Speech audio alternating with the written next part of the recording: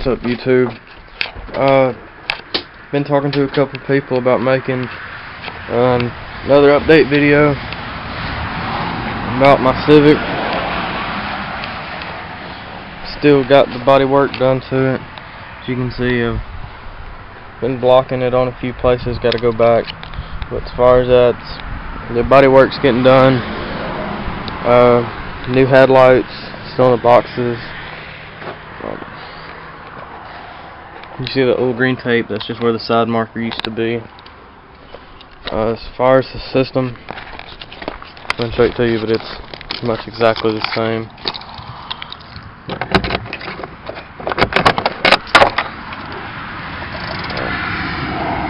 A little messy. Double cables, speaker wire,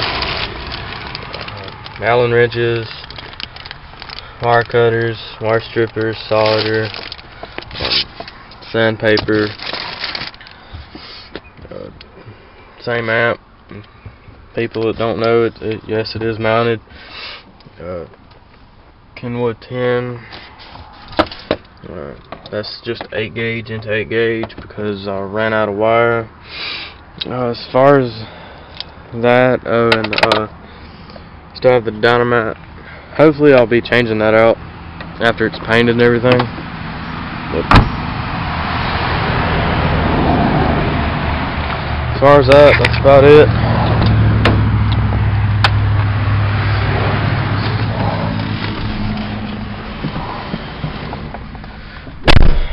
The main focus of this video is need to put an update out there. Get this out of my way.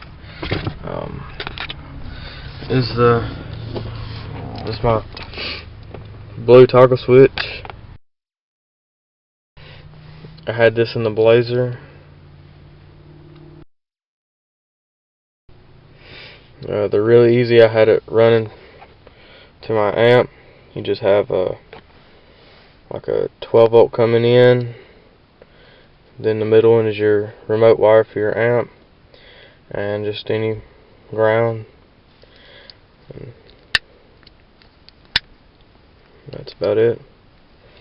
A lot of these you won't see a ground, but since this one is it lights up, the illuminated ones, they require a ground for the light in it.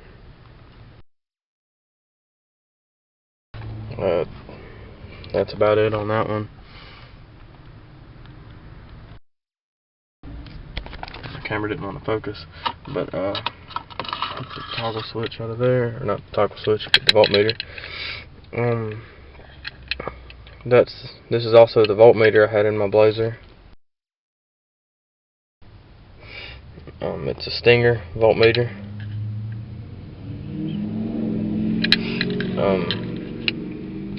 And it's got about the same thing, power, remote, ground. But the thing is, I've got to figure out a place to put these. I'm planning on putting the voltmeter right there.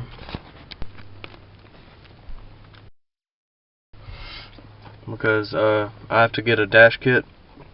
Because my radio, as you can see, it's just sitting in there right now. If I get the dash kit, it's gonna go from probably to about this area right here, and it's gonna hold the radio up rather than the radio staying like this. It's gonna raise it up some. And what I was probably gonna do is plastic weld it or attach it. In other words, just attach it to this piece right here. And while I was gonna do that, I was gonna make like a little platform area so I could put the voltmeter in there, sort of like that. Maybe even at an angle almost, so that way I could see it, you know, if I was giving somebody a demo or something like that. And that was about the main idea for it. But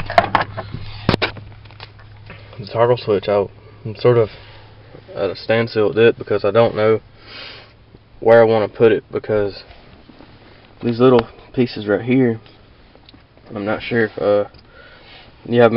anyone has them in their cars, but what they do is these pieces right here, they pop out. Get this one out. But as you can see, when you have them popped out, this bottom piece right here, it's not going to be able to fit down in there because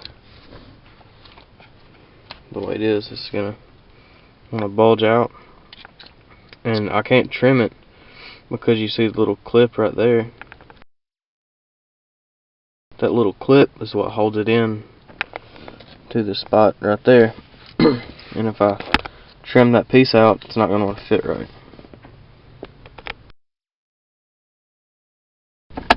That pop back in there. But I thought about putting it like somewhere down through there, because if you're driving, your leg's not going to be in the way of it.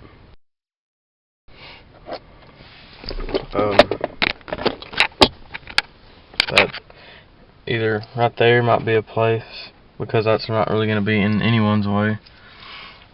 If you have any ideas, maybe right there, that's probably going to be where I put it. Might get a different toggle switch, one that's not the one that this is a duckbill toggle switch, but one that's probably half that size, and just put it right there. But that's about where the updates are right now.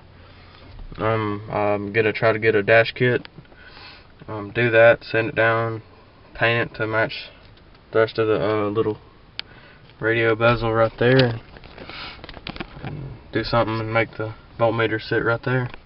That's about it. If you have any questions or comments, if you have any question you don't want to comment, inbox me, and that's about it.